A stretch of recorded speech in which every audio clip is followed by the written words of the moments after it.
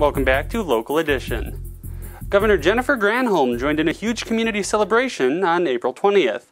During the event, Mariah Power of Reno, Nevada and MasTech Manufacturing of Manistee celebrated the opening of MasTech's Windspire manufacturing facility, a facility that will create dozens of new jobs in renewable energy even during these hard economic times.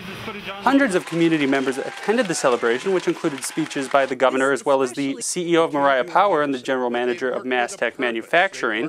The speeches were followed by the unveiling of the first Windspire as well as tours of MasTech's manufacturing facilities.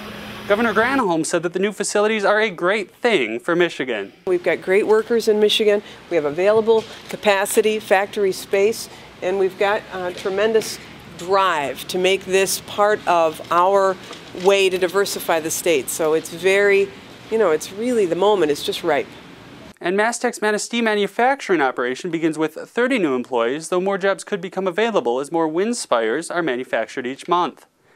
That does wrap up this local edition. Thanks for watching. If you have a news story you think would be of interest to the community, email us at news@local-edition.com or call 842-0188.